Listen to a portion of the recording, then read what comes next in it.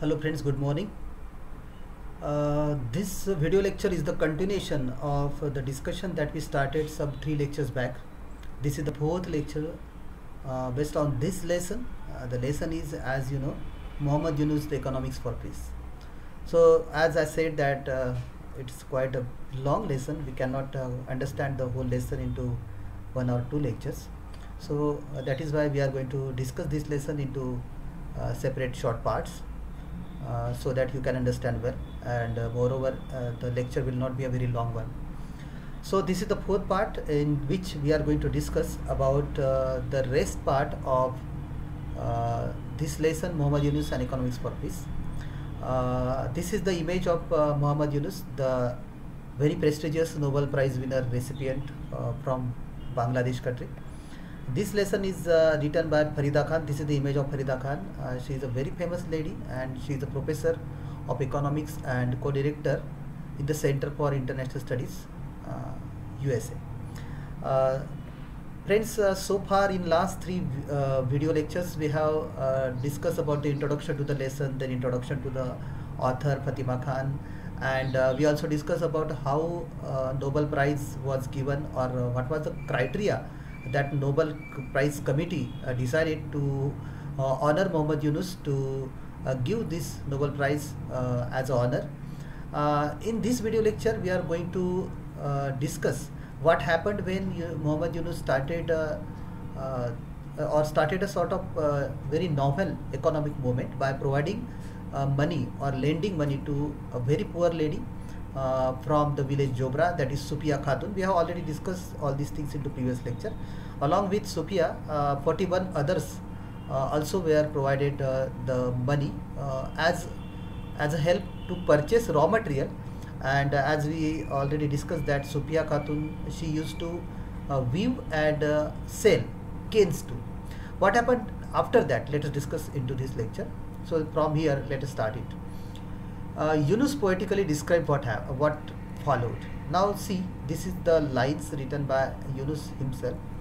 काय झालं ते आपण इथे बघणार आहोत. तर आपण मागच्या लेक्चरमध्ये आपण अभ्यासलं की सुफिया खातून आणि तिच्यासारखे अनेक लोक, या लोकांना मोहम्मद युनुस यांनी काही पैसा मदत म्हणून दिला, आणि नंतर काय झालं, एकाचा अनुभव सांगितला त्यांनी, सुफिया खातूनचा अनुभव. हा त्यांच्या शब्दात. Yunus poetically describe what happened when she finally रिसिव्ह्स the $41.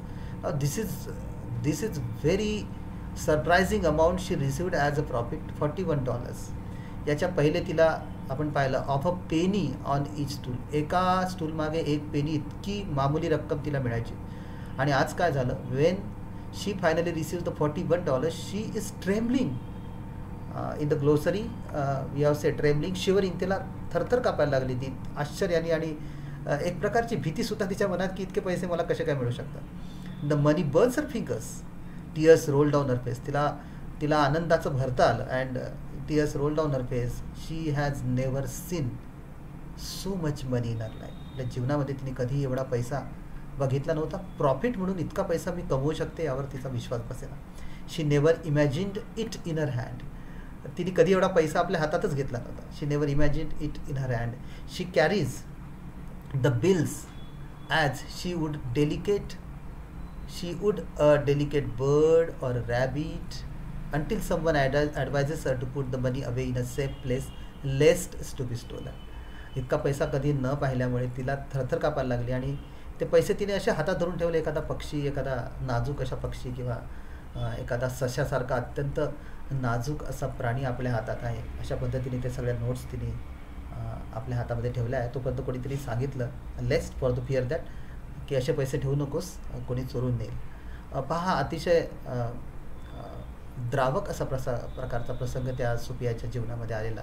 That was written by Mohammed Yunus in his on words.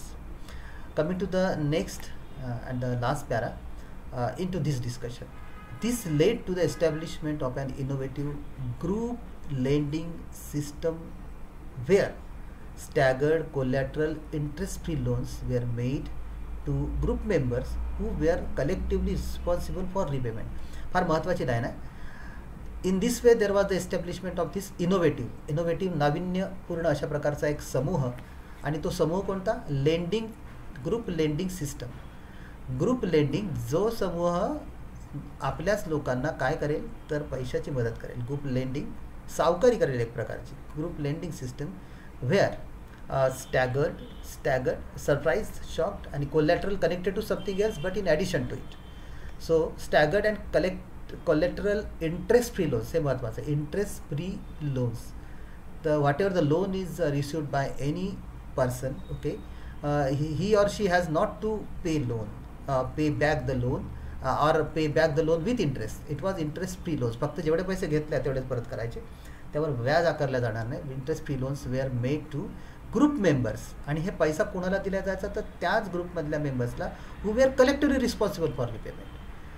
हे सोबत सर्वजण कशाला जबाबदार राहतील तर रिपेमेंटला. म्हणजे आपणच आपल्याच ग्रुपमधले पैसे घ्यायचे आणि आपणच परत करायचे आणि त्याचा व्याजदर झिरो राहील.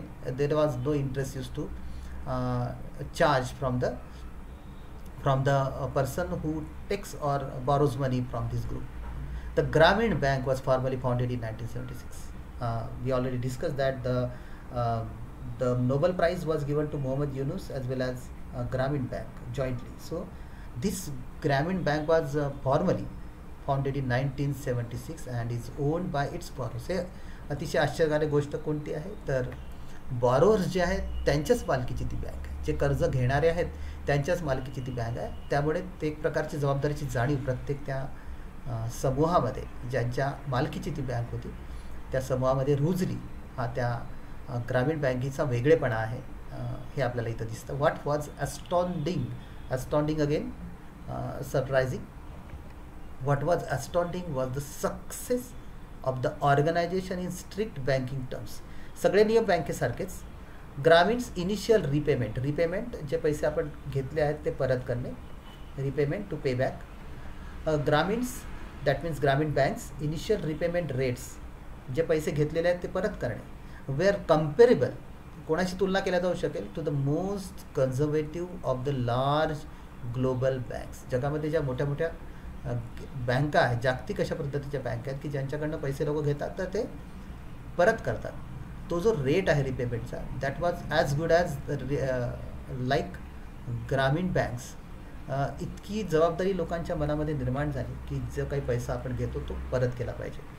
ग्रामीण's initial repayment rates where comparable to the most conservative of the large global banks. What was डिस्टिंक्टिव्हली unusual. अतिशय महत्त्वाची आणि वेगळ्या प्रकारची जर गोष्ट कोणती घडली असेल what was distinctively unusual was its clients customers. बँकेचे जे clients customers होते हे कोण होते.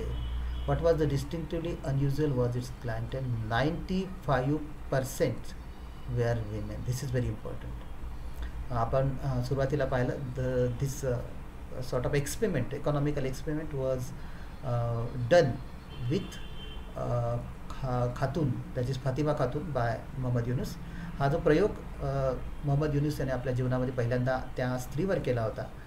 याच्यावरून आपल्या लक्षात येतं की त्यांचा जो केंद्रबिंदू होता तो स्त्री होता आणि या बँकेमध्ये जास्तीत जास्त जे कस्टमर्स होते हे स्त्रियाच होत्या.